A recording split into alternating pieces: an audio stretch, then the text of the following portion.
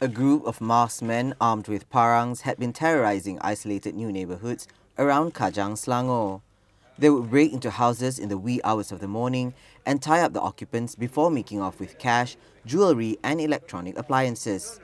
Their reign of terror came to an abrupt end following a botched robbery on Thursday. Lebih kurang jam 6.15 pagi tadi, pasukan tim D9 kita telah terserempak dengan sekumpulan yang disyaki penjenayah yang terlibat dalam kes sama berkenaan di Sungai Sekamat di bawah lembu raya ini.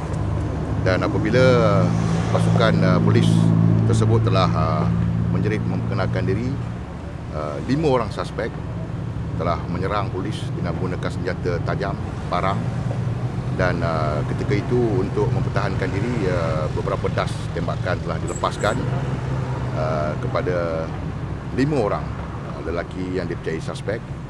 4 of the suspects died at the scene.